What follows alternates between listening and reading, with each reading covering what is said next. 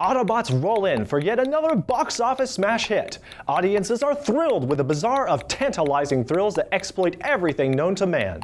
But is Michael Bay's third film anything more than hype over visual bombardment? Find out right now on Movieology.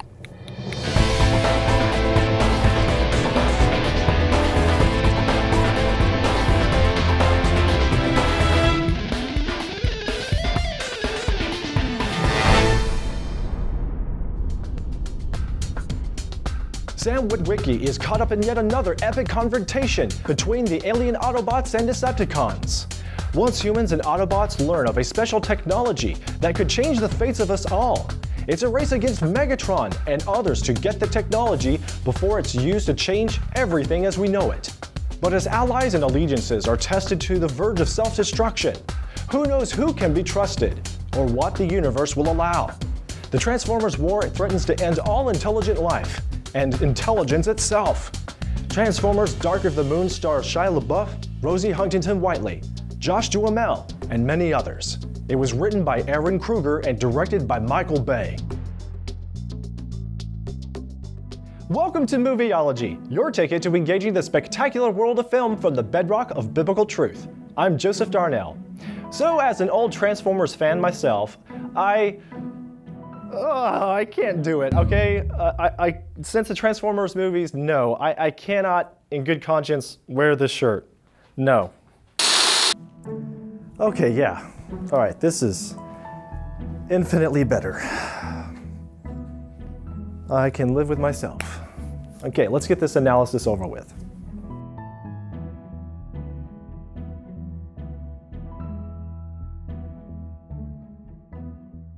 To quote Optimus's words at the beginning of the film, "We were once an intelligent race of mechanical beings. Then came the war." Then it's also all downhill from these lines to the end of the film. Keep in mind, this is not the Transformers we grew up with. Not to praise the merits of the cartoons or comics, I want you to understand that this movie has little in common with the other Transformers mythos. Now, I'm not reviewing all Transformers mythos here, just this particular movie. It is relatively true that Transformers 3 is better than Transformers 2, Revenge of the Fallen. Technically, the cinematography is easier on the eyes.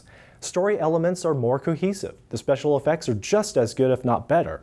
Stupid banter between pathetic excuses for comical relief are significantly reduced to a minimum. But this is saying very little. It's not enough to be better than arguably one of the worst movies of the decade. This movie is such a royal mess of convoluted story that's true to Michael Bay's worldview. True to his postmodern form, Michael means not to adhere to anything.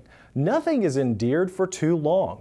Nothing can be trusted. Nothing is real enough. Nothing is valid or concrete.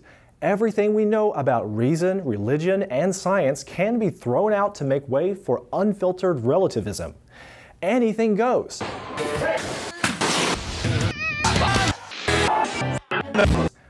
No, wait. I'm not even sure that there's allowance for that dogmatic statement. We're not really sure, because after all, postmodernism doesn't believe in any specific value, just the melting pot of continuously changing culture. Dark of the Moon is an uninhibited, patternless shot in the dark of who knows what's going on. It goes without saying that you should review this movie for content before seeing it, but let's be clear. As far as I'm concerned, this movie is one of the worst displays of violence and base sensual depravity of the year to date. Guised in pop culture style, we are supposed to swallow many exploitations of fleshly indulgence.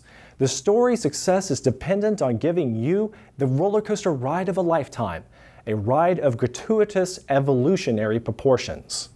The message we hear loud and clear is that everything you know should be questioned.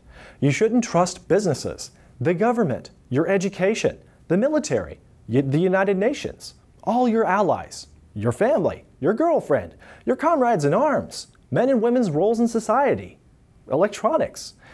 There's not even honor among criminals. Everything you thought you knew about the moon even can't be trusted.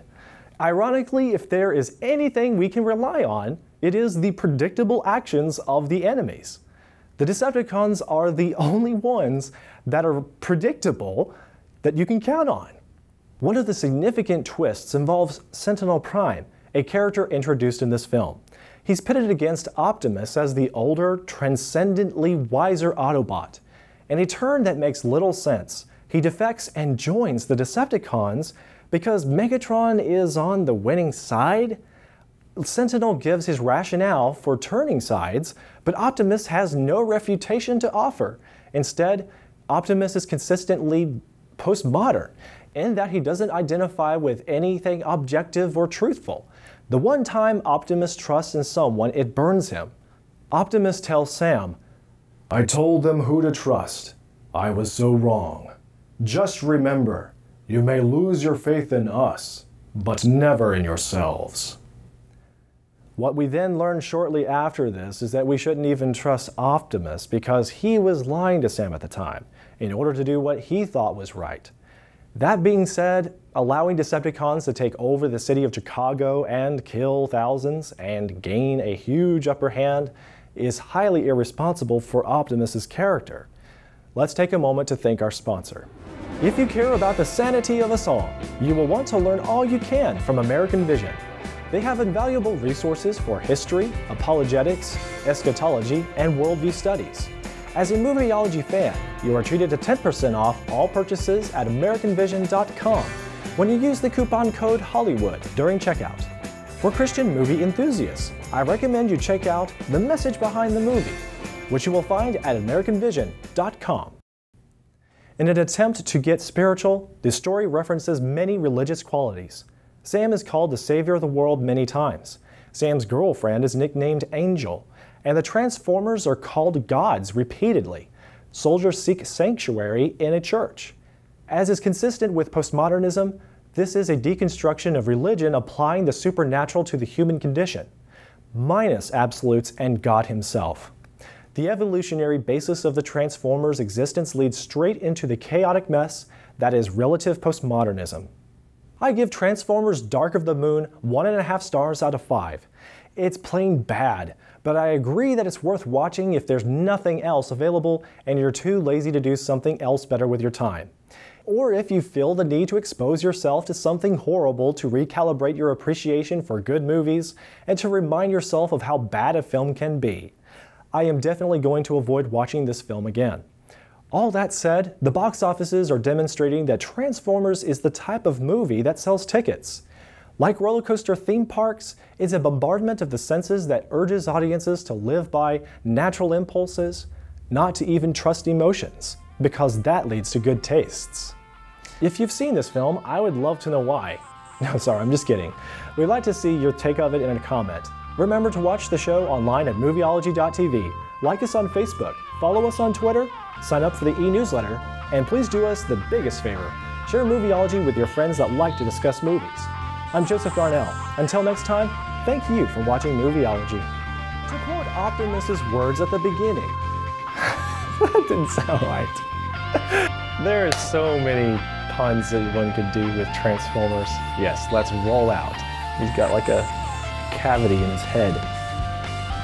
I think Michael Bay had a matching cavity in his head when he was making this film. Spectacular world of film from the Rosington. I love Rosington. Rosie Huntington.